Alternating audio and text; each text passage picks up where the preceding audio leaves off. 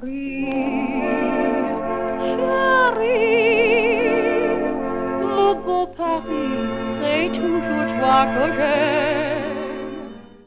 Hello and welcome to Paris Set Me Free, Paris Photo Tutorials.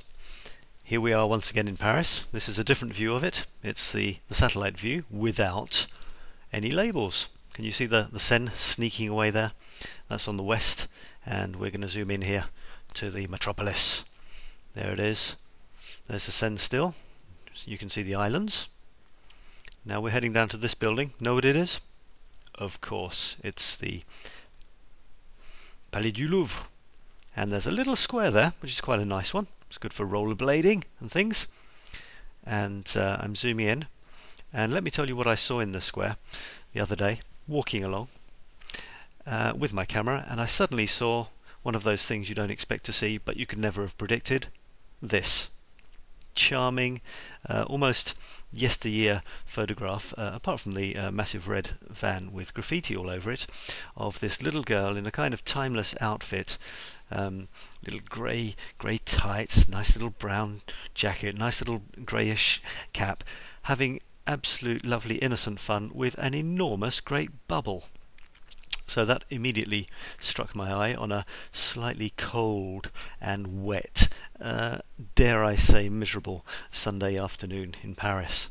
So so let me just show you where that is exactly. Just move you down to Street View if we can find it. Okay, that should theoretically, that has done something. I've got, yes, that's taken me out to World View. There we are. Right, let me put you in Street View there. Here it is. So there's the Louvre with the big banners, building high banners of what's on. There's Rue de Rivoli, and there's our square. And a beautiful white van, isn't that nice? There's the metro, and this is where Mr. Bubble Blower was doing his thing. I'm afraid we can't avoid that van. There we are, seeing it from a different angle. And indeed, this girl was running all over the place. You see what a lovely, beautiful classic square it is, those lovely arches and so on. Alright, so it was there at this metro where I saw this. Now, I took quite a few of these, as you can imagine. Too good an opportunity to miss. And my biggest problem was to decide which one to use. Alright, let's have a look. There's one. There's another. Well, just before that, there was another one of this girl chasing it. Compare those two. This one. Just bump that up a tiny bit.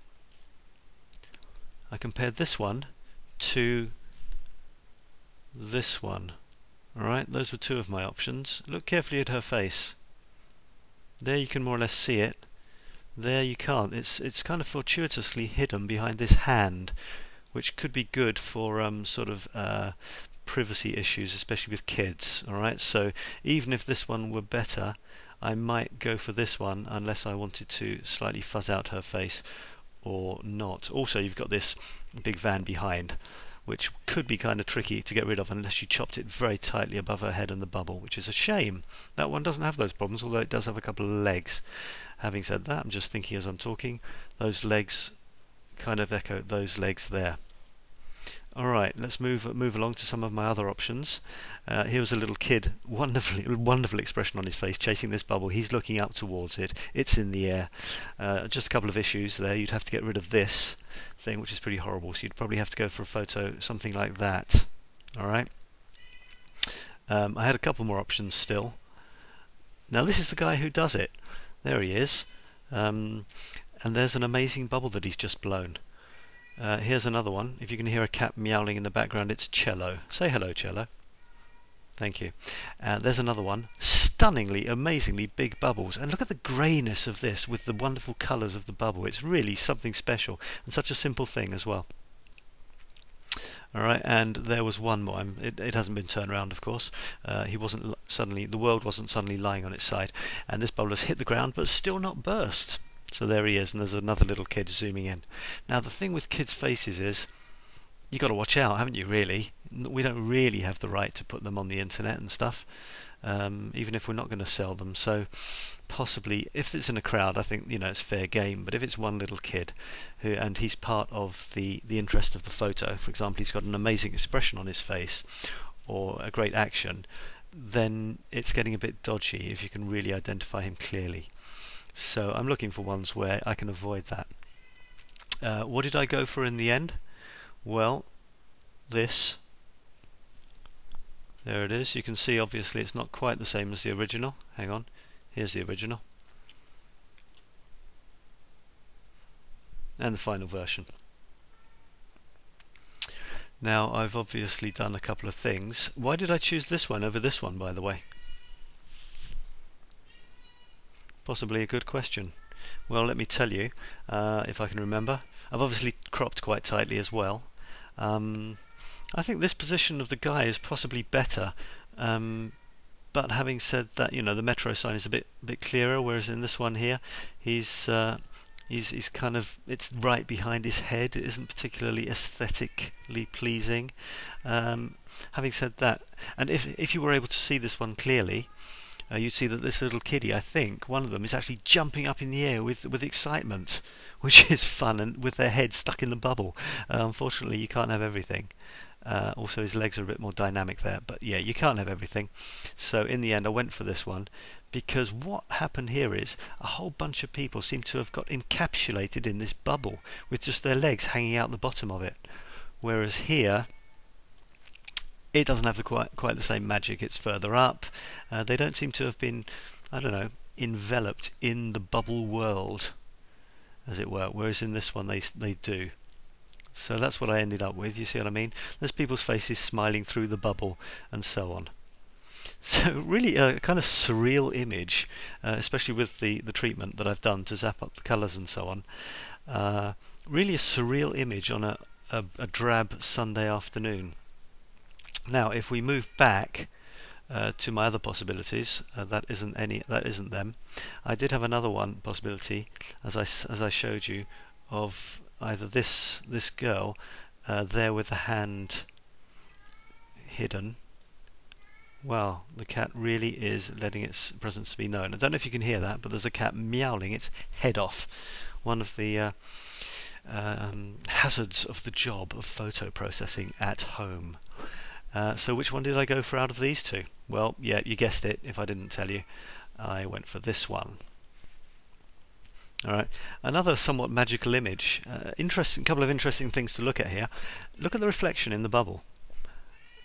Something weird is going on here. I mean, obviously we're not in the mountains, we're in the middle of Paris. Yeah, that looks like a sort of mountain with the edges of some buildings. It's the Louvre, I think I've told you already. And some sky, but look what's happened here. It's inverted. Somewhere along this line, the whole thing is inverted, because this is actually the same as this. You see, that blob there is that blob there, that tower thing is that tower thing. It's all inverted and created an amazingly interesting little picture inside the bubble. The girl just doesn't need any improvement at all. She couldn't be more expressive. It couldn't be clearer that she's having fun playing with that. Is she going to burst it? Is she not? What are her hands doing? Maybe she just wants to put her hands around it and kind of hold it, hug it. Hug a bubble today, people. You should. So there it is. Do you remember the guy with his feet? I've got rid of them. Look. There they were. I could have got these people in, somebody's legs coming out of the... Oh, the cat's right here, so he's really going to take part in this photo analysis. What do you think of this photo? I see. She's got someone's body growing out of her hat in that one, and these legs here as well. Alright, so I tried to crop to focus on what was important. The legs are still there, but hey, I've kind of taken the focus off. There's a bit of a foot, but then that bit of foot, I've now got a cat crawling on my jeans. That foot there is, if you have to admit that it's there, it's kind of echoed by that one. Right, I'm going to go before I get eaten by a feline. Thanks for watching. Do leave your comments on parisphotos.parissetmefree.com. Bye bye. Depuis que je suis à Paris, le jour et la nuit, je suis gris. j'ai compris la douceur de vivre. Je suis fou de joie, je suis ivre, depuis que je suis à Paris.